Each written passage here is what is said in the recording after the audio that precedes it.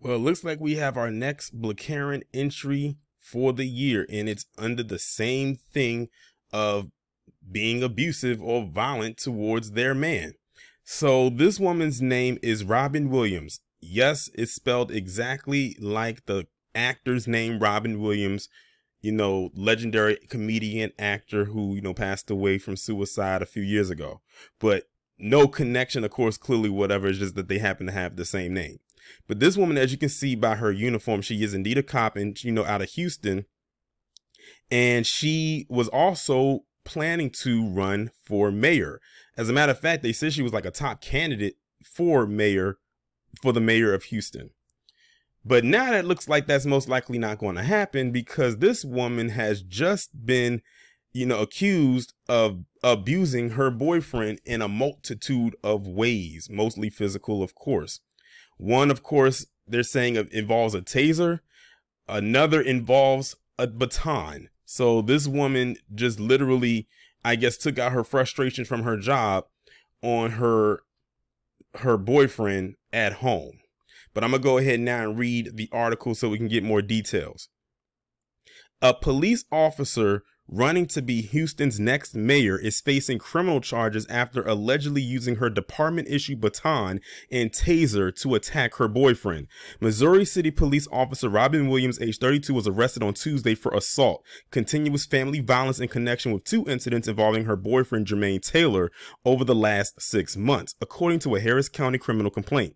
The Missouri City Police Department said in a statement that Williams, who was now on paid administrative leave, was taken into custody at the police department as a result of a criminal investigation conducted by the Harris County Precinct 7 Constable's Office. Williams, who launched her long-shot bid for mayor last year under the slogan "Back the Blue, but not the bullies in blue," posted a $15,000 bond after being held at Harris County Detention Center.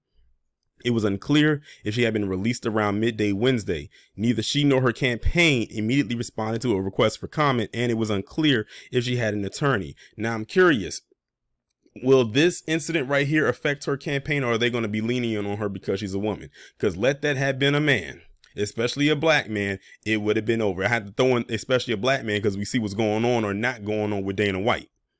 Julia Williams, the officer's campaign manager, told the Houston Chronicle a statement will be issued soon.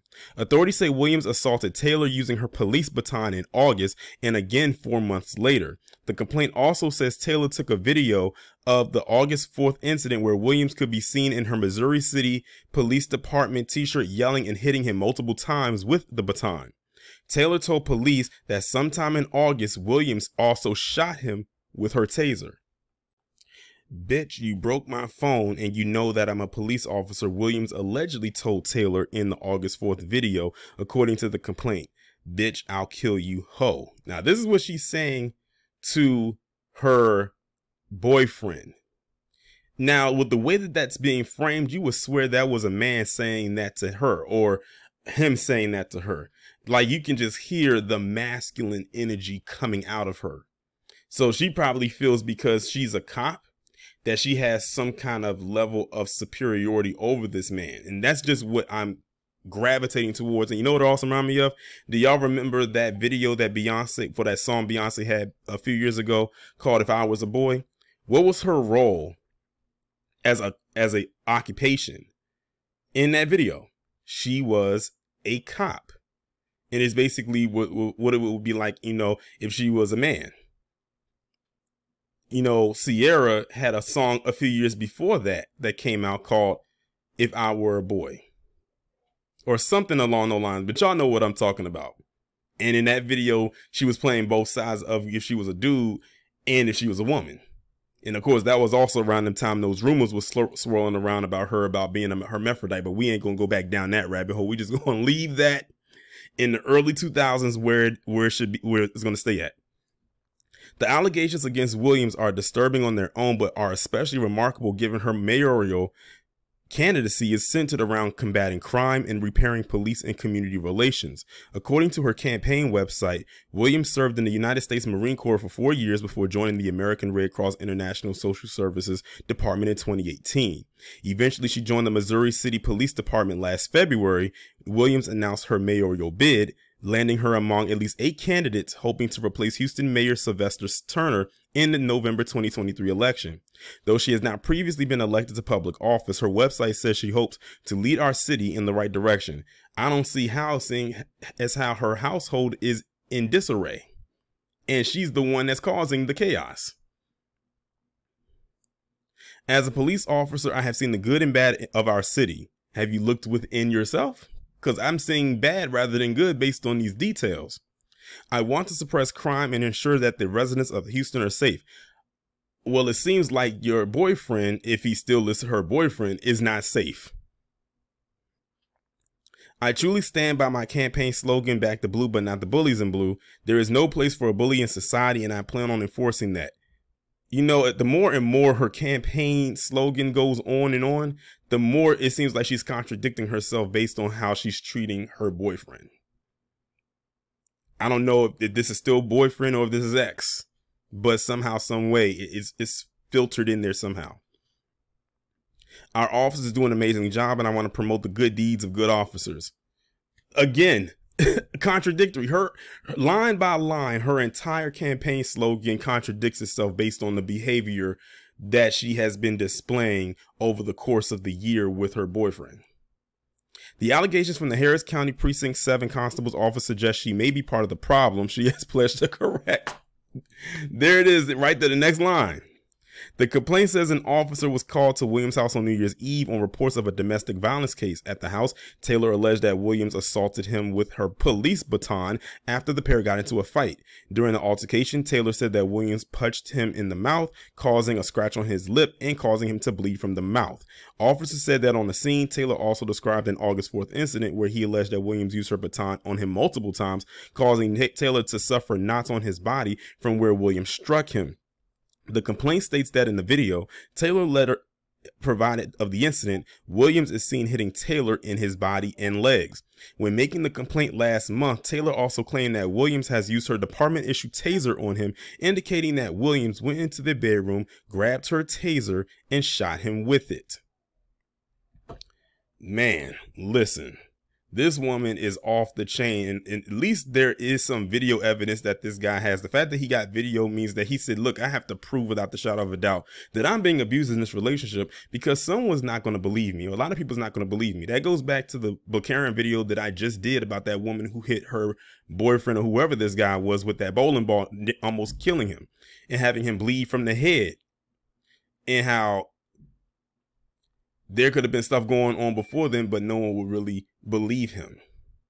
Now, another reason why I did this as a Karen video, because it would have been a Karen video regardless, but this right here amped it up even more. And that was looking at the comments on a post that this was on via Instagram, where you had some people, again, some more black women, and this is reflective of the comment section on the threads that I saw on Twitter. We had a lot of black women saying, we don't know the whole story. How do we know that he wasn't abusing her? What did he do? I saw those comments a lot. What did he do? They always assume that the man had to have done something to the woman first in order for her to act out in this way, as if she's not capable of initiating these altercations first. Because it's no shock or surprise to anyone that a lot of times, and this is not for every woman, but a lot of times, a lot of women instigate a lot of these altercations with men, and it could be men they're intimate with, married to, in a relationship with, engaged to, or these can be complete strangers. A lot of them instigate this stuff because society coddles them. A lot of them don't have any type of consequences whatsoever. I mean, look at these Karens. That's a prime example right there. Always getting in somebody's face, always yelling with their coffee and cigarette breath in tow. And a lot of times it's another man, because society says, don't hit women. Never put your hands on a woman. Well, that's what Dana White said he wouldn't do. And well, we see what happened with that. That's why that's one reason he's getting fired right now. You literally contradicted yourself. You should have never said that. One thing you should never say is there's no excuse to not put your hands on a woman.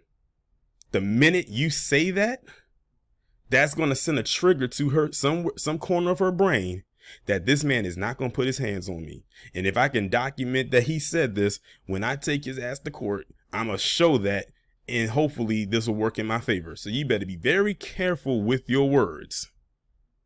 Never ever say that there's no reason to put your hands on somebody, because if they give you a reason, take that reason and go freely with it. It is what it is. Because when Dana White said that, so you mean to tell me if a woman spit on you, if she hits you, if she tries to harm you in any way, or tries to unalive you, there's no reason that you shouldn't try to stop her? She should just be able to do it, right? So when you think about this, this woman was using her baton, something that was given to her to use as a part of her uniform. She literally brought her work home with her. This man is lucky that she did not use her real gun. He's lucky that she only went as far as using the taser.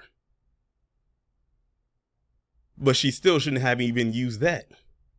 And it sounds to me like he's never gotten into any kind of physical altercation with her, because if he had, with the strength he probably would have had, depending on where he hit her, like say on the face, and he left a mark, I'm sure the people at her job would have known something if she decided to want to go in and try to, you know, say mask it with some makeup or whatever the case may be.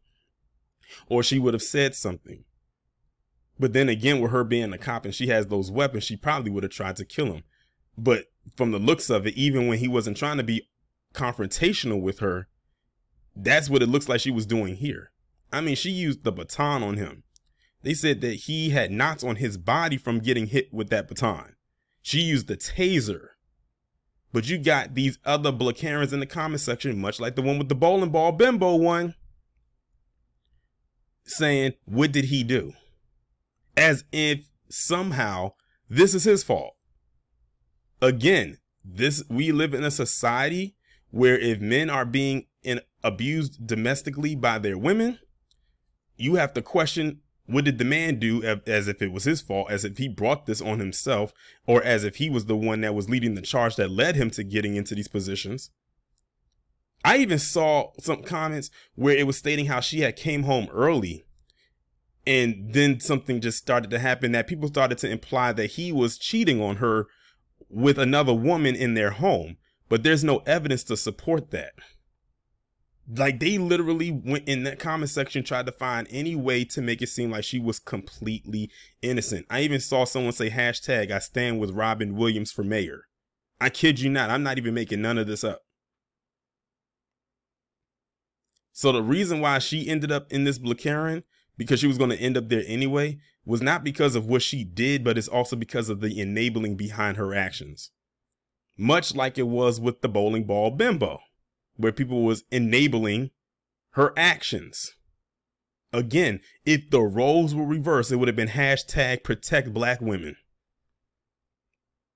I'm willing to bet that's how it would have went. Never will you ever see a hashtag that says protect Black men. Never will you see it. And this right here, as well as the other one, as well as when Black men are being murdered unjustly by these cops, when you see it all play out in the trajectory that it does, it'll never trend, because that's part of the norm.